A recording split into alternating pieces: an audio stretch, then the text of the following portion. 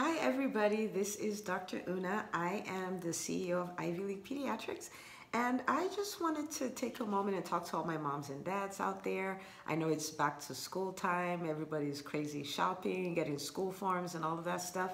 And at work, I've noticed some trends that I'm sure are bothering you as well. And I wanted to kind of give you some tips on how to survive this season, okay?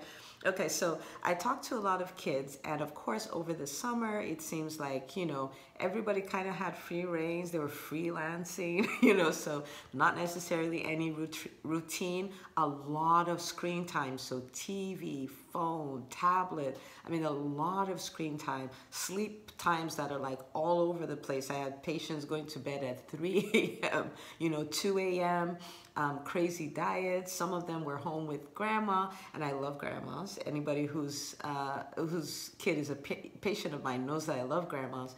But then they're like, yeah, let them eat that, or let them eat that. I had some kids put on 20 pounds over the summer, but we can fix this, okay? We're not gonna cry over spilled milk. So I wanna give you a few tips. What do you need to do with your kids now that school has started so you can get them back on a routine and set them up to succeed and have a great school year and all of that stuff, okay?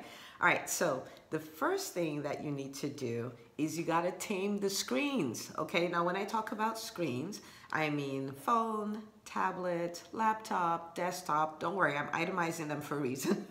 Fridges that connect to the internet and all of that stuff. And the CDC does have data that shows that over the age of 8, kids are spending as much as 7.5 hours of screen time a day, and it's interfering with their sleep. It's keeping them immobile, so they're really gaining a lot of weight and all that stuff. So we want to tame that. The recommendation is that they spend no longer than 2 hours. School is about to start next week, so no more than 2 hours of screen time. Of course, you're trying to introduce something new, and all human beings, including adults, do not like change. So they're probably going to fuss at you and all that stuff, but that's okay, all right? You are mommy and daddy. You are their life coach, so you need to help them to do the right thing. So tame the screens. Okay, so it may have been whatever it was over the summer, but cut it down, drop it to 2 hours, get them back in school mode. Now, 2 hours is the cap. I know for a lot of my parents, their thing is we don't do video games and all of that stuff during the week. They only get to do it over the weekend. If that's what you do for your home, then now is the time to reintroduce that. So tame the screens.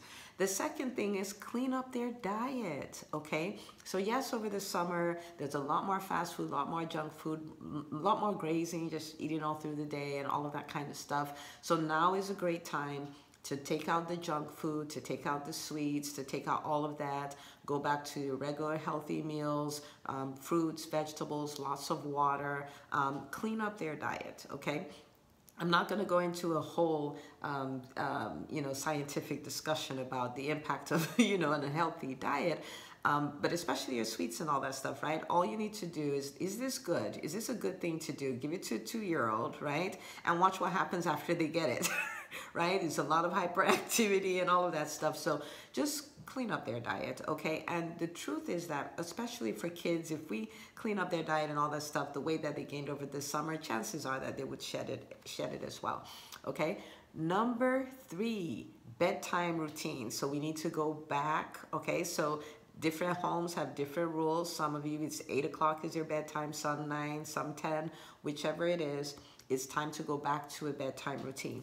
And one of the things that affects the kids the most, especially the older kids, and stops them from actually having good sleep is their screens, right? So they have the phone in the room and they're kind of chit-chatting and texting with their friends and stuff like that. And before you know what's happening, it's 1 a.m.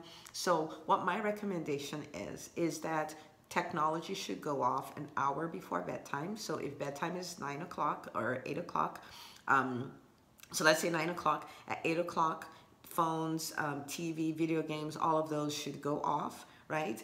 And the technology should not charge in the kids' room.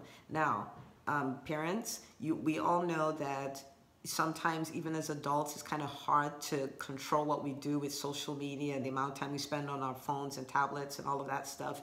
So imagine what it's like for a kid, okay? So it's not, I think the best thing to do would be to take it out of the room so they don't have to have the temptation and try to fight the temptation of going back on their screens. I know a number of kids who would wake up in the middle of the night, pee, and they're like, oh, let me just see what's going on Snapchat. And before you know what's happening, they've been awake for another 2 hours. They're sleepy in class. They're failing their classes. And some of it is their screen time. So phones and all of that stuff should charge in mommy and daddy's room, right? An hour before bedtime, it goes off, it charges in mommy and daddy's room so that they can get a better quality of sleep, okay? And so also the first thing they do in the morning is not go back on Instagram or Snapchat or any of those things, okay? So number one is taming the screens. Number two is clean up the diet. Number three is getting back a bedtime routine. Number four is reading. A great number of parents did a really good job, had their kids reading throughout the summer. And if you didn't, we're just gonna start from where we are again. We don't cry over spilled milk, okay? So get them reading. Get them reading books, get them doing maybe some math drills. Think of it like a warm-up, right? Before you do exercise, you warm up. Before you know, sometimes you start your car, you warm it up a little bit, right?